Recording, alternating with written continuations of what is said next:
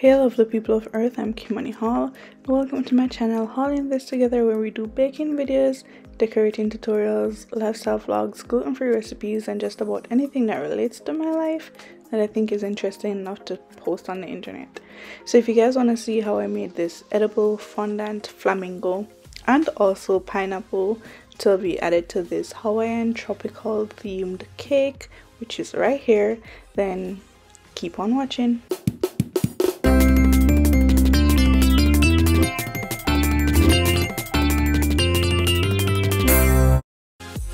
Okay, so the first thing I did was to color my fondant in a light pink color. I used some shortening to make sure that it was smooth, and I also added a little bit of tallow powder to make sure that it would dry very firm. So I'm just trying to get it smooth into a ball, and I kind of turned it into like an egg shape while tapering both ends, as you can see here. I'm also making sure that I have a lot of extra fondant at the front end, because that will be used to make that super long neck and the head part of the flamingo. I made sure that the tip of that long neck was also a little bit bigger, because you know I needed it to be long enough, and I needed to ensure that I could extend that length if I wanted to.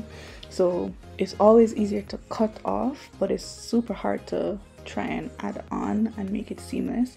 So based on the size of the body of the flamingo, I kind of just played around with it and figured out where I wanted to cut off for the head part. So I'm just putting it together. It's still very pliable, and so it wasn't hard for me to try and figure that out. Just use the fondant tool. You can use a sharp paring knife or anything like that to cut off the excess if you do have excess.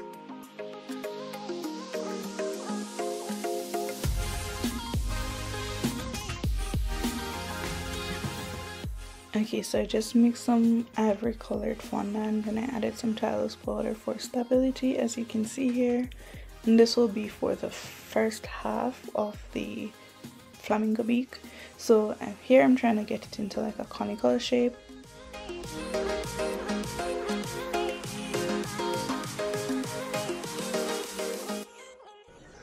Now I'm repeating that same process with a little bit of black fondant, as this black fondant will rest at the end of the beak.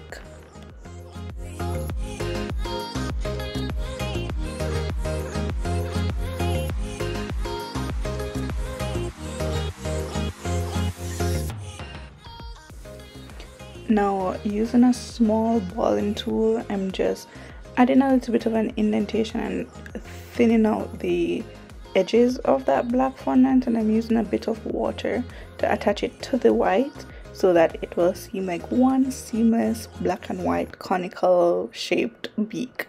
So that's that.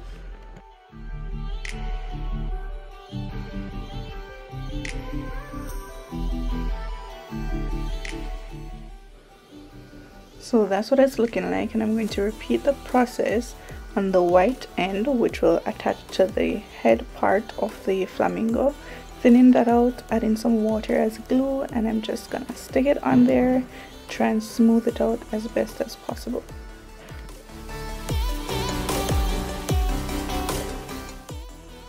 Now I'm just using my fondant drizzling tool to kind of blend that white into the pink.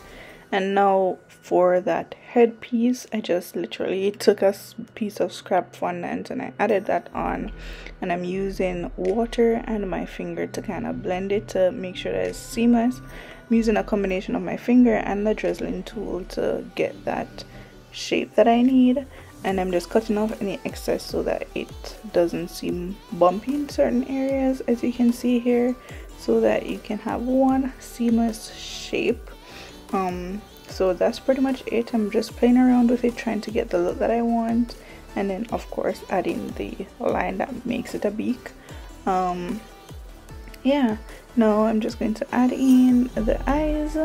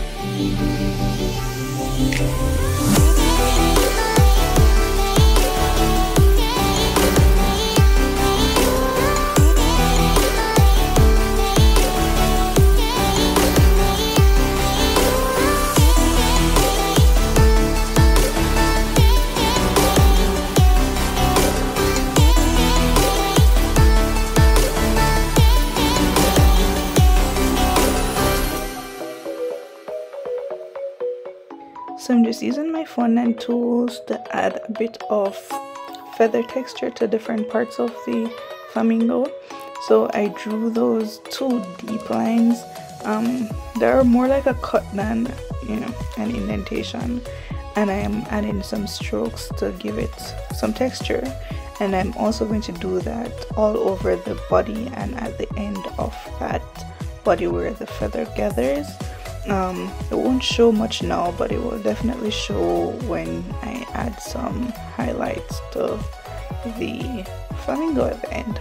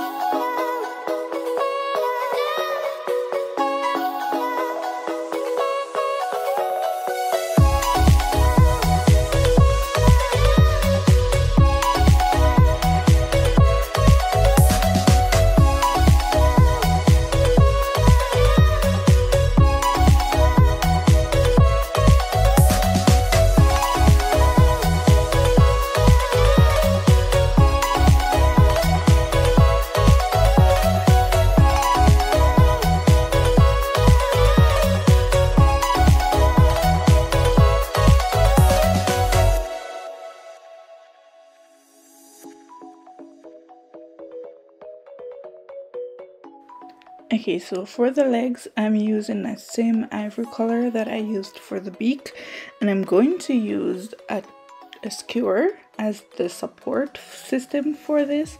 I tried using a lollipop stick, but it was going to be too short, and I needed to have enough support going through the flamingo for the leg and also enough extension to go through the cake. And so I just rolled a piece of fondant over the skewer, and that's me checking to make sure that it wouldn't poke through the top of the flamingo. I used the pointy end to create that hole, and then I flipped it and put that stick right in, and I added that, I don't know what it is, it looks like a skin tag, but I guess it's where the knee would bend. So I added that. For the second leg, however, there's zero support, it's just attached to that straight leg, and adding some more details with feather, and I just allowed that to dry in my dehydrator until it was completely set and firm. And now I'm just dusting some shadows and shades and details, which will pick up a lot better because I have those grooves that I added before. So I'm just randomly placing them in the grooves, trying to get it darker in certain areas and blend it in other areas. And for this, I'm using a dry brush, and I'm also using edible petal dust. So that's what that looks like. I also added some brown in the beak area to define that separation between the beak, and I'm adding a few shades on the legs as well. And now we're on to the pineapple, which is pretty simple, to be honest. So I colored some fondant yellow, and I'm creating that shape that I want, kind of like an oval shape. So I'm just playing around with the fondant until I get that, and I have this pineapple mold. So I just put it on there, press it out a bit, and there we have it. So I'm fixing the shape because it was a little smushed, and I'm adding that impression on the sides as well. Okay, so if you don't have this pineapple mold, you can still create this in a simpler way. It won't look exactly the same, but created that shape, and I'm using a straight edge to create that diagonal. I'm using my scissors and just clipping the middle to get that detail, and then I'm just using a toothpick, or you can use a fondant tool to add some holes and some other details throughout, defining those lines, and that's pretty much it. Okay, so for that top part of the pineapple, I just colored some fondant in green. I'm creating that rough shape, and then I'm just going to use my scissors to get that, like, some rough leaves, and I'm just trying to get the idea of what I want, and then I'm using my finger to kind of flatten them out, using my scissors and my finger, trying to get, you know, that rough shape. I'm not trying to get it too detailed because it's not supposed to be like super hyper realistic. I inserted some lollipop stick just to be like support system, added some edible glue, and I'm just adding some more details using my fondant tool, adding some veins in those leaves. Yeah, and then I'm adding some extra like short leaves at the base where that stem part, I don't know what it's called, the crown, where the crown of the pineapple attaches to the pineapple itself. So I kind of just went to town and did it roughly because I didn't want it to be too uniformed. Yeah, and now these are the luster dusts that I'll be using to add colors and shades to the pineapple. So I'm using yellow, orange, green, and a little brown, and I'm just mixing and going to town. To be honest, I'm not really going off of any reference picture or anything. I just wanted it to have a pop of life, and so that's what I'm doing.